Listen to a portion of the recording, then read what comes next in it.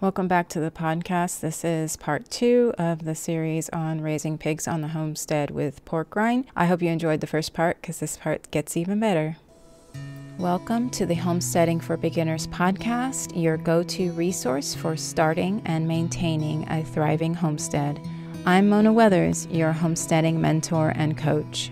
Together, we'll explore the world of homesteading with the right mindset, ensuring a healthy and fulfilling journey for you, your family, and your community. Join me as I share stories from my own 20-plus year journey. We also have expert guests joining us on the show, bringing their unique insights and experiences to help you on your homesteading path. Let's grow together and create the homestead of your dreams.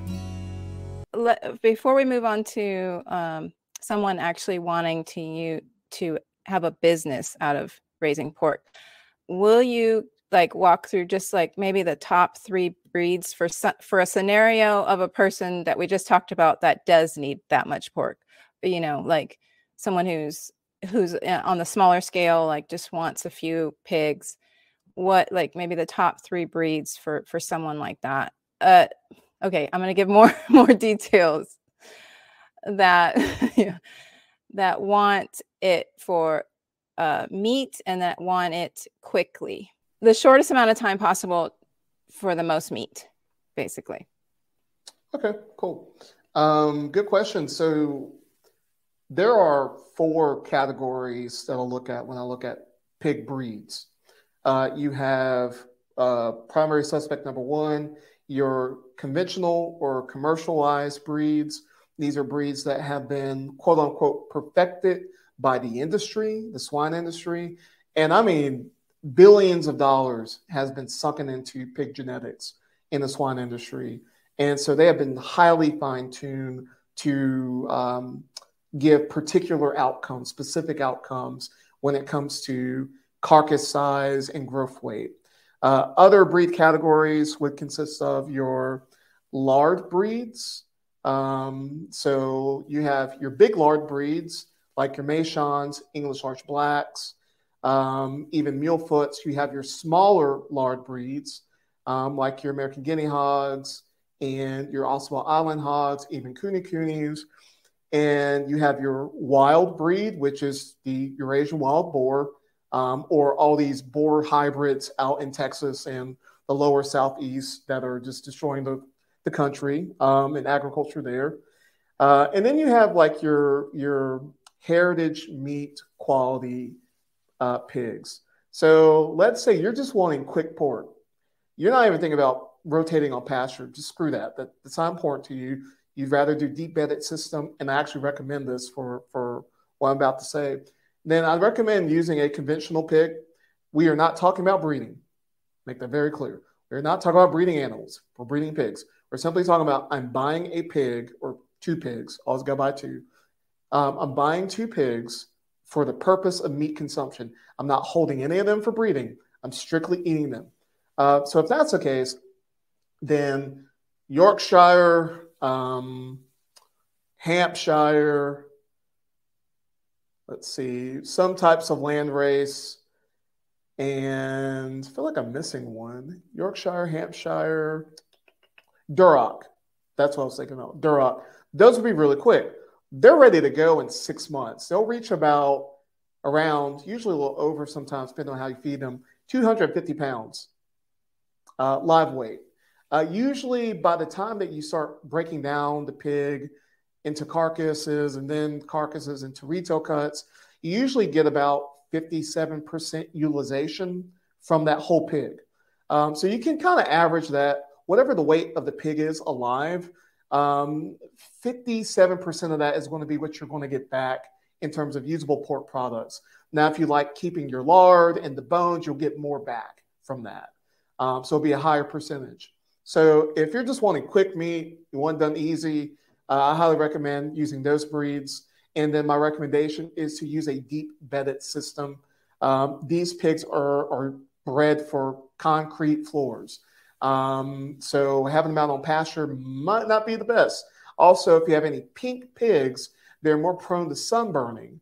So you don't want them to get a lot of exposure to the sun. Again, these pigs were bred for indoor environments. So they can still have some outdoor access, but having a deep bedded system, which is outdoors, you have either concrete sides or what some people do, and what I recommend, you have cattle panel, not hog panel, but cattle panel. You create a perimeter of cattle panel. Make sure the area you're doing it on is flat. And then you just add in your junk straw and your wood chips and use IMO. It's like a Korean natural farming thing. It stands for indigenous microorganisms. You can create your own IMO at home. You can also buy IMO cultures online. I think some of them are even on Amazon if you still like Jeff Bezos. So that's an option for you too. The IMO will help with breaking down manure, breaking down urine. It also will help reduce the amount of flies because, again, flies are just an indicator that something's not being broken down. And so the flies' response is to decompose it by feeding off of it and laying their eggs. But if there's already microorganisms doing that more effectively, you normally are not going to see flies be an issue. So that's another option. I'd recommend doing that. Wood chips, junk hay, conventional breeds, cattle panel for siding. Make sure that siding is tight and that's not going to break. And then you just keep adding more carbon material as the pigs get older and as they start adding more manure. After that's done, you kill the pigs, you take off the cattle panel, and now all that manure, you turn it, you put in a compost area, you keep turning it, and then within 9 months, that's usable compost in a regular temperate environment. So that's if you want quick pork, easy pork, simple pork. What you don't get out of that is you don't necessarily get a lot of fat. Number one, you can overcompensate that by growing them out for a little bit longer. Generally, those breeds eat at least 5 pounds of feed a day on average. When they're younger, clearly they're not going to eat that much. But when they get older, they can eat up to 7, even to 8 pounds of feed a day growing. So they are more feed intensive and they're bred to be that way. So again, Yorkshires, Durocs, Hampshires, more commercialized breeds, they can grow and thrive in that system. In terms of like forage, what you can do is give them day-old grocery waste, produce waste. Nowadays, we have organic produce, so you can feed them that. Just go to your local grocery store and say, hey, I'm a farmer. I noticed that we have a food waste crisis, and I just want to help partner with you to be able to help mitigate that risk. And if you have that kind of approach to a grocery store, talk to the produce manager. If he says no, she says no, talk to the store manager. Maybe they might say yes. If they say no, talk to the district manager. That's a give and take, but usually they'll say yes to that. And then you can get organic produce that you can feed your pigs as a form of forage. So that's one way of getting around not having a regenerative system, yet having regenerative practices. And let's say you want to do pigs on pasture and you still want meat quickly. You can still use the commercial breeds. They just won't do as well, and they're going to eat a whole lot more feed, grain feed.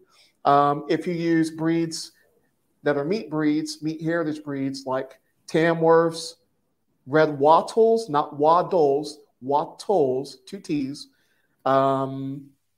Gloucestershire Old Spot, or you can just type in GOS pig. And I'm always missing one breed. Oh, and Berkshire and Herefords. Those breeds can do pretty well on pasture. Just make sure you're getting them from a farmer who is raising them on pasture or in outdoor systems. Again, pigs are not pasture animals.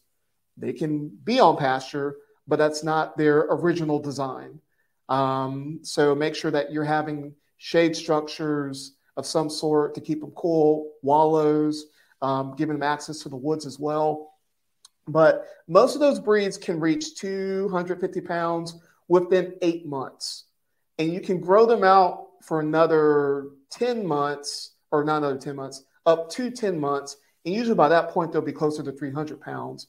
The reason why you want to grow them out to 300, which is my recommendation, is because A, they get a little bit more fat. So for people who need lard for maybe home consumption for food, maybe you have a home skincare business, and you need as much lard, like natural raised lard as possible, grow them out to 300 pounds. It's more bang for your buck. You do get more meat, but you're going to get a little bit more lard depending on what you're feeding them. If you're raising pigs, no matter what they are, understand that feed is important. They need a carb source in their feed. They need a protein source in their feed. They need a fiber source and a mineral source in their feed. If you're new to raising pigs, I do not recommend feeding your pig just junk waste because you have no concept of nutrition. And so what I recommend first is grow them out on regular feed and allow for them to thrive off of that. With all meat breeds, they need to be given as much feed as they want. Don't ration out feed to them. They don't need a ration out feed. Only lard breeds need rationed feed because they're prone to obesity. Meat breeds need as much feed as they possibly can get. That way they can actually grow out on time. If you limit the amount of feed that those pigs get, they're going to grow slower. So you can feed them less, just understand that it might take longer for them to reach the same weight that they could reach earlier if they had more feed in their diet. That's a lot of information. So if you're listening to this, please feel free to rewind, listen to it about 5 more times, but hopefully that should help. Yeah, definitely. That was great information. And I did want to touch on, I mentioned that this was more of a large scale homestead animal.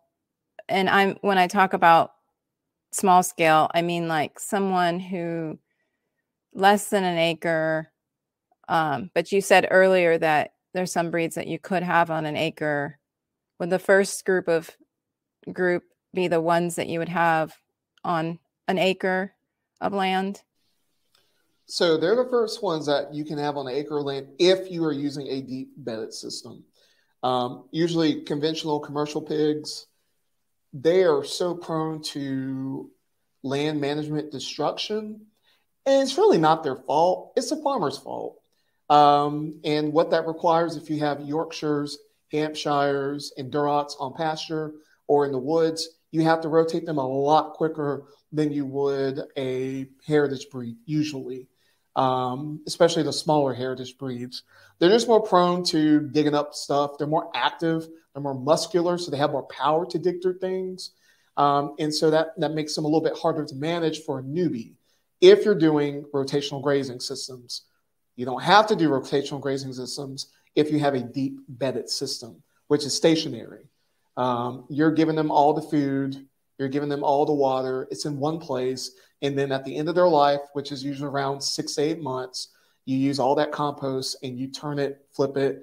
And then by 6 months, 8 to 9 months, usually 9 months, you can use it in your gardens or spread it back onto your fields. If you have herbivores that need more nutrient on the fields that they're going to be eating off of in the future. Okay, awesome. That's such great information. I'm learning a lot, like I always do when I talk to you. So I like to give people the pros and the cons, and most of what we talked about was the pros of owning pigs. I mean, you talked about a little bit about the cons, but so my next question is, what is the biggest struggle with having pigs? What is the biggest con of having pigs? So the biggest con of having pigs is there's no in between with them. Like chickens, you can be in between with chickens.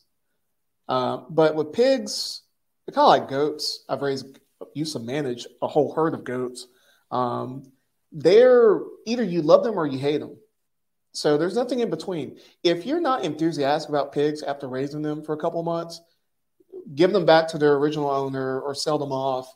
And don't do it immediately. Just stick with it for a year or however long that you're going to be raising them out for. But generally, if you're not enthusiastic about them, don't keep them. Part of what, from my own experience, that made pigs unexciting for me was user error. And so if you're having problems with pigs, 9 times out of 10, it's probably your fault. I say that with a lot of love and grace and experience, because it was always my fault when pigs were being just ornery and mischievous. I wasn't doing something right. In permaculture, the biggest principle is observation. There is no permaculture without observational skills. And so one thing that I tell people is develop your farmer eye. So it's not for pigs, it's not just feed, water, and shelter. It's the context in between all of that and everything else around it, right? So like, okay, why aren't my pigs eating? Is there something I'm not giving them? Or why my pigs keep breaking out? Is it something that they don't have in the area that I've given them and they're trying to go find it elsewhere? So make sure that if you're having problems with pigs, that it's not your fault first. Usually it's going to be your fault first. It might be nutritional deficiencies. It might be you need to give them more space. It might be they're just simply bored. Pigs are highly intelligent creatures, so they have the IQ of about a 5-year-old, somewhere around there. So imagine a 5-year-old that's bored. Some of you have 5-year-olds. If your 5-year-old was bored, you would have a destroyed house, right? So pigs can do the exact same thing, which is why rotating them helps them not be as bored. Having a deep bedded system where they have enough carbon material that they can dig through and lift up and play around in helps them not be bored. So whatever you can do to help the pig not get bored, whether it's changing the feed, adding variety to the feed every now and then, giving them treats, rotating them, giving them belly scratches and rubs, stuff like that, that will help the pig not only become more tamed and like you more, but also help a lot of the behavioral issues that a lot of pig farmers experience when they're starting their journey into raising pigs. So I think the biggest con is user error, and you either love them or you hate them. But if you can get past those two things, oh, pigs are great. They are one of the best farm tools you can ever have. They don't have the same limitations that a lot of herbivores would have. So with herbivores, you need grass. You always need grass. Pigs, just like chickens, since they're monogastric, one-stomach animals, they don't need grass necessarily. And that's the beauty of them compared to if you have a drought, you're screwed with cows, with sheep, with goats, if you're depending on grass. And now you have to buy hay. Hay is very expensive. My horse people know exactly what I'm talking about. So. Yes, and we won't get into the horse conversation because actually Jill Winger and I are going to be talking about that because we both are horse people. But yes, horses don't contribute anything. They are a money suck, but there are certain people like me, a breed of people that just can't live without them. So but we won't talk about that. But that's good to know. That's really good information as far as like I never really categorized that the pig wasn't an herbivore, even though I knew it wasn't, but I just kind of lumped them into livestock.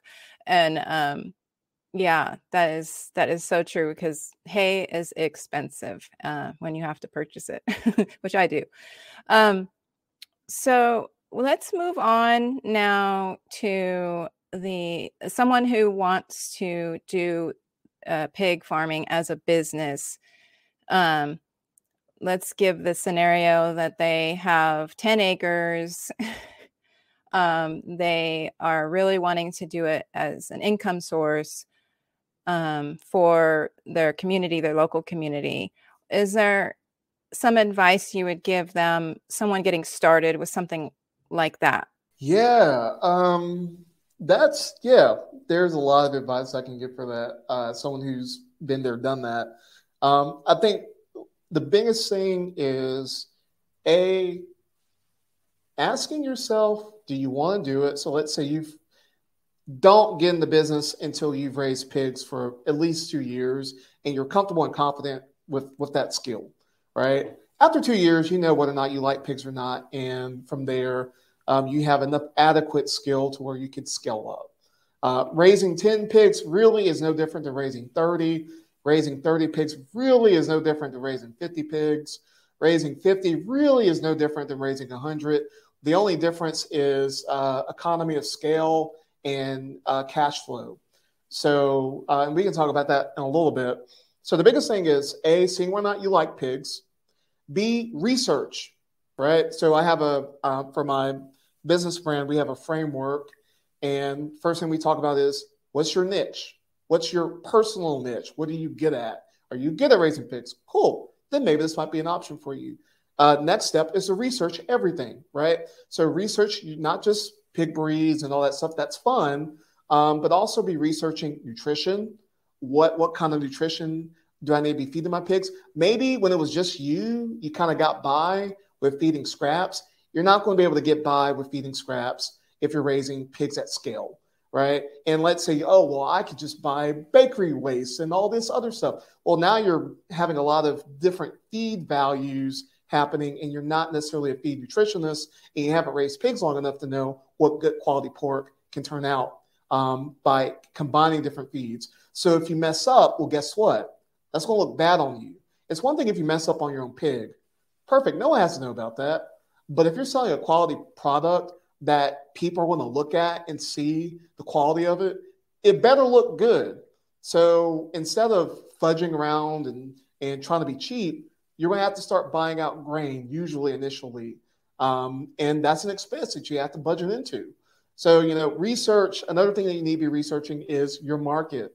Does the market that you want to sell into even care about your product? I can't. All right, quick rant. I know we ain't got a lot of time. I'll do a very, very concise, quick rant. When I have a homesteader or let's say a new beginning farmer, they come to me and they're like, "Hey, Pork Rhyne, we're not able to push this product. We keep pushing it, but we're not getting good results, good sales from it." And so I said, okay, I think I might be able to help because they think it's a marketing issue. If they just fix the marketing, it'll be fine. I said, okay, let's talk real quick. I got 2 questions for you. If you pass question number 1. Question number 1. Did you ever ask if anyone needed your product? Did you do any surveys? Did you go to community meetings? Did you ask friends and family? Did you ask anyone if they were willing to buy your product, if they even needed it? About 95% of those farmers who come to me, the answer to that question is no. So now I got 5% who said they did do that. All right, cool. So out of that 5%, I said, all right, I got question number 2 for you. Did you ever ask if they would buy it at the price point that would be profitable for you? And out of that 5%, about 98 of them say no, right? So it's pretty sad when a lot of people start a business because they think and assume that people are just going to buy their product, when in reality, they never did the work to see whether or not people were even interested. So these are the same people who go to a farmer's market. They'll get huffed and puffed up because people are looking by and looking past them and scoffing at their prices. And they'll get resentful towards customers or potential customers who aren't buying their product. And what I have to say to them with a lot of love and a lot of grace is, no, actually, you're in the wrong. Right now, you're being entitled. You're being entitled to their money. You didn't even ask them if they wanted your product. So how are you expecting them to buy from you? That's entitlement right there. And you got to get that checked out. But don't you worry. You came to the right person. We're going to fix you. We're going to make it happen for you. And we're going to get you on the right track. So, ask yourself, do the people around you even care enough to buy your product? And if they did, would they even pay the prices that it costs for you to be profitable? What is price? Price is not production costs. If that's what you think price is, you've already lost money. Price is production cost plus overhead plus profit margin, right? So you're creating a price. You need to include a profit margin in there. Some people use a dollar amount per product. Some people use a percentage. Whatever works best for you, doesn't matter. But you need to incorporate that. For a lot of people who are small scale, they realize that if they actually price their product at not just the cost, but plus a profit margin, that'll be extraordinarily expensive. Part of the reason why is because they have low economy of scale. They have inefficient economy of scale because they're too small. So they're not getting benefits from bulk buying bulk grain, buying bulk equipment. They're also not able to enter into more secure markets, like let's say restaurants, grocery stores, co-ops, where they'll make orders every week or every month. So you have a little bit more guarantee. Whereas at a farmer's market, you got no guarantee. If it rains, no one's showing up, right? But you still have to show up. So then the opportunity cost for you to be there, which is, all right, I woke up, I spent an hour packing, I spent an hour driving, I spent 30 minutes unloading and setting up my stand. I spent 5 hours at the market, packed everything up, drove an hour back home, and then put back everything that I had left, right? So that's basically the whole day. So if you were actually tracking your labor costs, because you are a part of the labor costs, always keep track of your labor, then you end up realizing, oh wait, I spent $100, $200, $300 showing up to a place where I only made $50. You were better staying at home, building your online website, building an online brand, than actually going to a farmer's market where people weren't even going to buy your product. Mm-hmm. So this is so good. I don't mean to interrupt you, but this is so good because the market research, I feel like so many people don't do any of that. And I've had, small businesses in the past, and I didn't either until, I realized that was the big mistake. Find out if somebody's even interested in the product that you want. But make sure you're taking notes. I'm sure this information is like blowing your mind, and make sure you're taking notes. So that information was super helpful and useful. And I'm sure you could talk about this for hours. In fact, you do talk about this a lot in speaking engagements. Are there any speaking engagements that are coming up that someone can know about? Yeah, so I will be, let's see, next couple coming up will be God's Good Table. That'll actually be at Polyface in August. After that, I'll have Indiana Homesteaders Conference. That will be, I believe, in October, maybe September, probably October. It's in October. Pretty sure it's October. And then Homesteaders of America, which is also in October. I might go up to Alaska to speak at an event that's still to be announced. It'll be in November, so it's going to be just cold, dark and cold. But if I do go, that'll be my first time there in Alaska. So looking forward to chatting with those. And that'll be a Farm Bureau conference, so it won't be homesteading related. Okay, awesome. Are there anything, like, how would someone get into your world? What's the best way for someone to get into your world and to find out more information about what the things you offer, and maybe explain some of the things that you offer as well? Yeah, so I think for this community, you can definitely check out Agroeducators. That's my business brand. Pork Rhyne is my personal brand. I've created a business brand and have a team of people where we just simply help farmers and people who want to get into full-time farming, as well as people who just want to be what we call agropreneurs. They don't necessarily want to farm, but they want to use products that are from small farmers to make cool, different new products and services. So you can find us at Agro, AGRO, educators with an S, .com. You can also find us on YouTube if you like watching YouTube content at Agro, AGRO, educators with an S. And also look up Pork Rhyne. You'll find me just by looking up Pork Rhyne. So that'll be one way that you can reach out. And we got plenty of content coming out. Many of our consultation videos will also be on YouTube. So if you're like, I think I want to do consultation for my homestead or for scaling up my business, but I don't know what that looks like, and I'm kind of scared to invest that money into that, just watch our consultation videos. I think most of them, you won't even need a consultation after you watch the video. It should give you enough insight to where you can go on and win at life. So that'll be a free resource to everybody. And then on Agroeducators, if you need more help outside of what we provide for free, we can also hook you up with consultation as well. And we do free weekly consultations, one a week. So if you want to sign up for that, that'll be at Agroeducators. And we try to do that for people who can afford it. So you get to be on the waiting list for that. So other than that, that's it. That's amazing that you offer that. One of the things that's really great about the homesteading community, I feel like, is we are very community oriented, and we understand that we need each other to make the movement be a really good experience for everyone. So I love that you offer that free consultation as well, and have all the YouTube videos and things like that. So, okay, well, that is all. And I just want to thank you so much for coming. I miss our clubhouse conversations. So this was really good. This was brought back some memories of the OG clubhouse.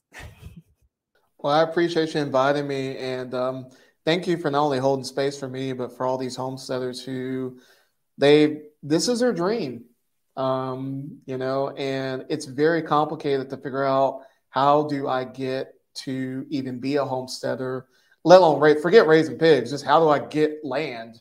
How, if I do have land, how do I make it useful? So I appreciate you not only holding space, but inviting experts and guests to help your community, because this community needs a lot of help.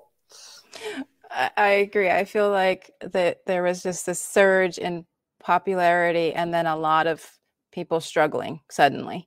I feel like that's what ended up happening, which is why I decided to speak directly to beginners, dreamers, and beginners. And so, yeah. Well, thank you again, and we will talk again soon. Cool. Have a good one. You can get all of Pork Rhyne's information in the show notes. He mentioned some of the links. I have those in the show notes as well. Remember, Pork Rhyne will be one of the speakers, one of the teachers in the Homestead Income Plan group if all goes well. He has agreed to it. We just haven't scheduled it yet. So join the Homestead Income Plan Facebook group. And if you're one of those people that it does not like social media, does not like Facebook, I do have plans to make a VIP group as well. So stay tuned for that. I will make sure that I announce that when that comes. But that will be a separate group off of social media platforms. It'll be one that I'll be hosting through my own platforms. So just to keep that in mind. Okay, as always, have a wonderful day.